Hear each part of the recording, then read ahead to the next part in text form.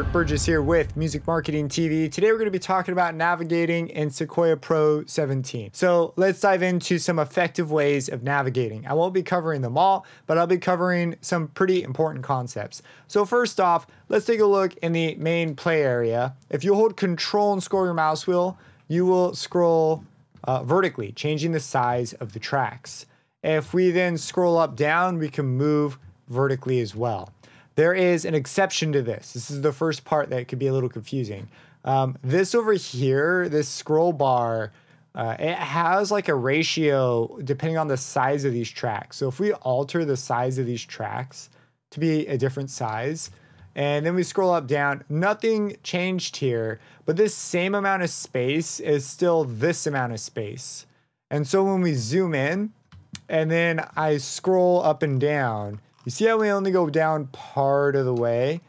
And this can be confusing. And it's because we've changed some of these tracks. If I change them all to be pretty small, it can become much more apparent, because when we zoom them up now I'm scrolling, but since we changed how this space right here is, it doesn't move at all, and we get this issue. So it'll still work, by the way, if we hit Shift up down. And you can see we can go through the tracks. Here's kick 2, here's the hat, here's kick 1, and there's the drums. So Shift up down will take you up and down tracks, but you may find yourself in a position where vertical scrolling breaks, and you might be going, how do I fix it? So if you right click on it, just right click on a track, and right now it's being a bit weird. Oh, it's because it's a folder track. Right click on some other track that's not a folder track, and come over to the minimize none. And this will reset the scales so that now this is hunky-dory with this. So every now and then, you know, if you change something to edit it, and typically if you make things bigger, it's not an issue. So when you start making things smaller, that it becomes more of an issue. Like you can see this still works. So that's how you deal with it though. So first important thing to know, it threw me super hard and I went nuts trying to figure out how to fix what I had done. I didn't understand my vertical scrolling wasn't working, and that was why.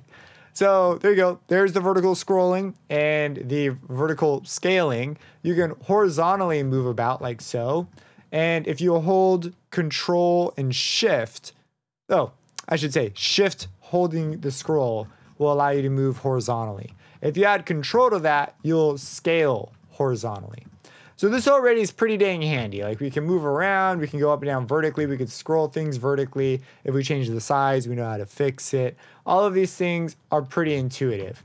I try for the life of me to stay away from these bars on the sides, just because it's a lot of extra mouse movement, not necessary. But there are some cool things in these bars that are worth knowing about. If you right click on them, they have these different zoom levels, including like 1 pixel to 1 sample. I don't know why I think this is as cool as it is, but I think it's freaking cool. So there you go. Over on the vertical one, there's 1 pixel to 1 bit. And you just get some, I don't know why I think this is so cool, but I think it's dang cool. So we're going to zoom out now. So I'm going to hold Control, and actually we're fine on the y-axis. I'm going to hold Control Shift to scroll out vertically. And this brings up a good moment to talk about the wave scaling. So if you hold Alt and scroll up down, you can rescale the wave. So if you turn things down in the mix and you still want to see how low that is, we could just scroll up until we see it. Double click to reset stuff, by the way. So that is Alt plus mouse wheel. Now I might be going, how do I remember all these things? That's a lot of things. Well, let me show you. If you hold Shift Tab, you can bring up this menu. And in here, I've been showing you all the ones that have to do with the mouse wheel. So you can reassign them, you can change them to do different things. Their default assignments are fine, I think.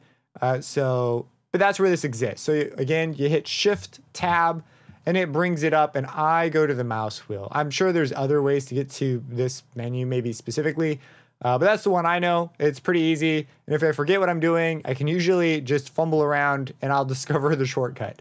So that's Shift Tab. The other way of getting to that menu is you come up to File, you go to Program Preferences, then you come down to Keyboard, Edit Keyboard Shortcut and Menu. So it's kind of tucked away in things, and that'll take you right here, and you still have to go to mouse wheel. And you can go through and change all of them. You can set up custom ones. I mean, it's super customizable. So anyways, that's like fundamentals of working. Obviously, you can come down here and move these bars, and you can change their sizes to change their, what their current value is. And this could sometimes be helpful if you want a very specific smooth value, but I usually find this unnecessary. So there's our first way of getting around. Pretty handy. Our next way of getting around is by using one of the mouse modes. So you could come up here and click to get to the mouse modes, or you could just click the buttons at the same time, and this will bring up the mouse modes. And there's one in here called the zoom mode. This is also known as marquee zooming. So I am not going to click that because there's a shortcut for this that's a lot more useful. If you hold Z, it will bring it up automatically. If you let go, you go back to the mouse mode you're at. So now you don't have to come in here and then like change it and then go back. That would be crazy. So what we're gonna do is I'm gonna hold down Z, and I can click over a region I'd like to inspect and let go. And now I can make edits here, do things. And then if I go back and then I right click instead of left click, it takes me back to where I was. Now the way this tool works is if you click just without drawing a box around anything, left click zooms you in, right click zooms you out. If you zoom in like this, the marquee type of zooming, and then you right click, it'll take you to where you were.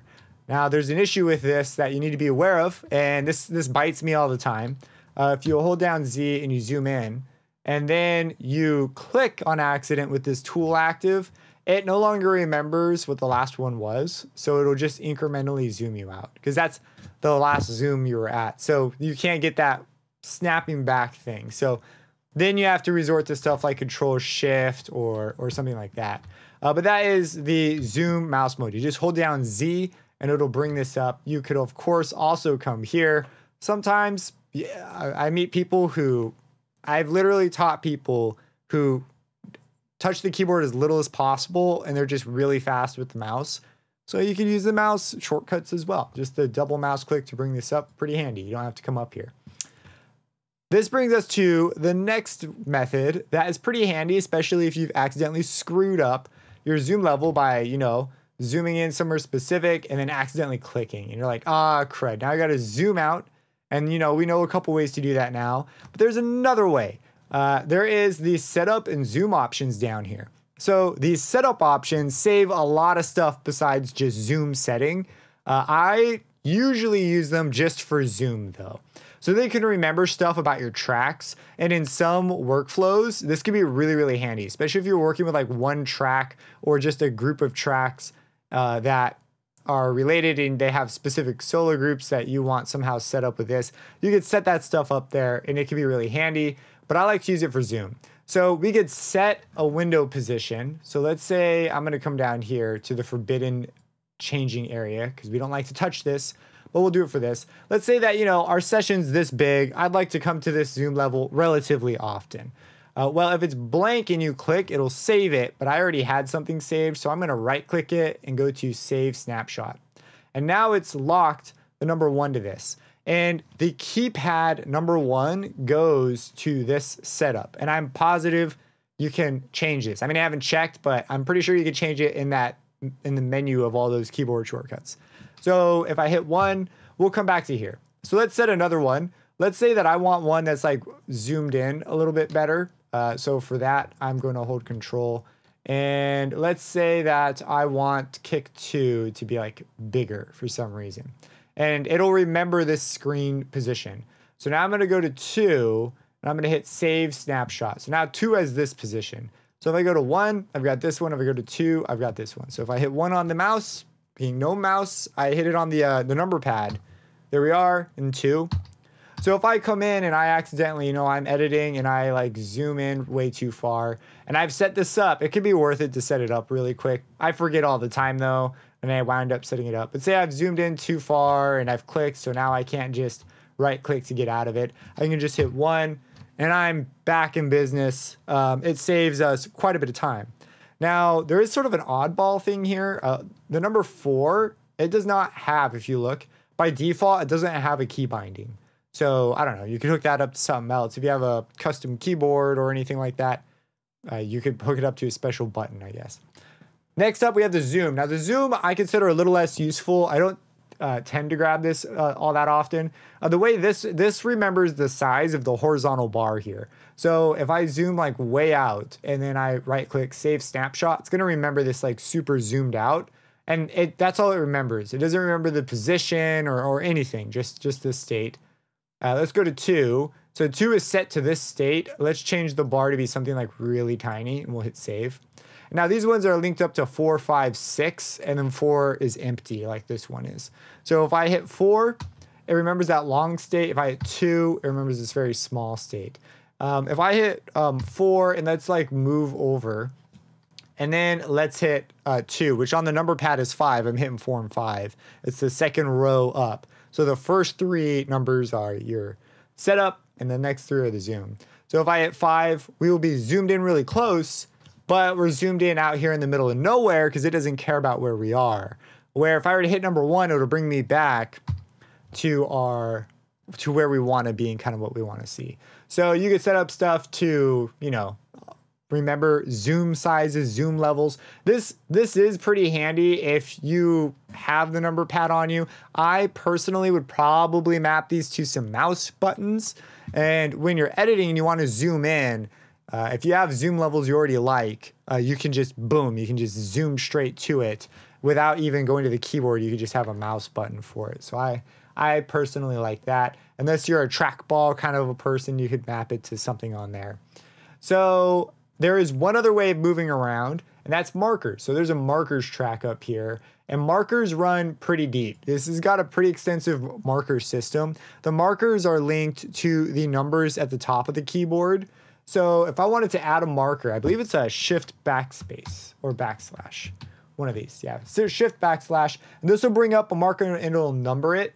And I can move over. Whoops, I did not mean to do that. Whatever, it doesn't matter.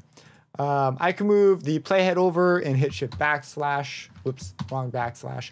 And it will get another one. There's ways to add it while it's playing and all these things. But all I want to show you, because they have like, you can do lyrics, you can do time signature changes, you can do all kinds of crazy stuff with markers. The big thing though is the numbered markers. If I hit the number 1, I go to 1. If I hit the number 2, I go to 2. So that's pretty dang handy.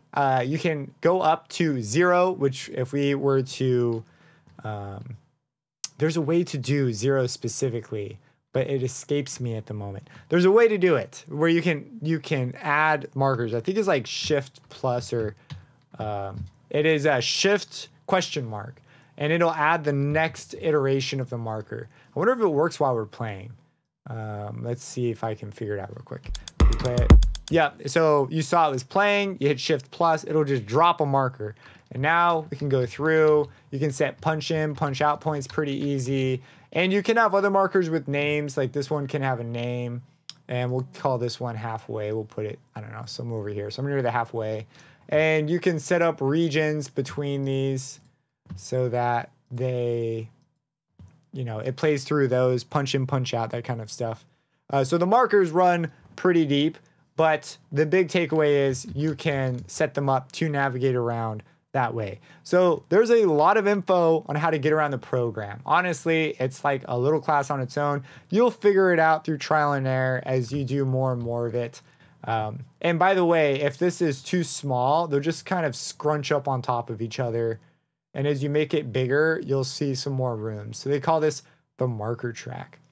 But that's navigation. If you have any questions, let me know. If I skipped a way of navigating that you really like or use, drop it down in the comments. I would be fascinated to hear your ways of moving around. Subscribe and hit that bell icon for future videos, and have a blessed day.